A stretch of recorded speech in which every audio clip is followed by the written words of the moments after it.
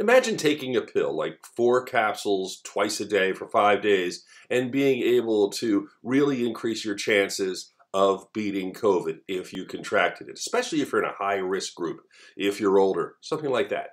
Well, there is now news from Merck, the first company to develop such a drug, a study that has yet to be peer reviewed, but clearly looks good because it was stopped right in the middle of its work because they did not want to basically reduce the amount of time it could be used to help people or give people placebos that were not providing the protection that this particular drug gave. The drug is called molnupiravir, big long name, but it is the first of what I hope to be many medications that can be game changers or at least start to change the game in the battle against COVID.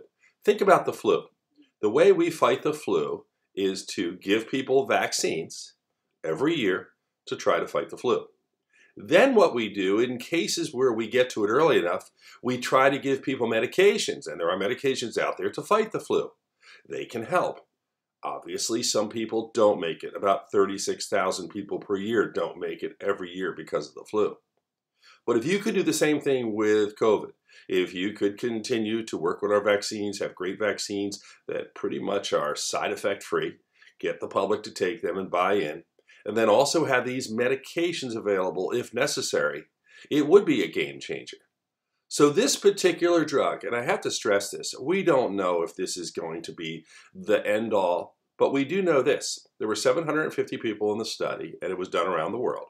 And of those 750 people, what they found is that about half of them had the medication, half of them did not. They had a placebo.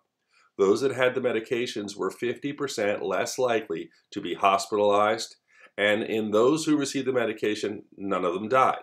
That's big news if you're looking at high-risk groups.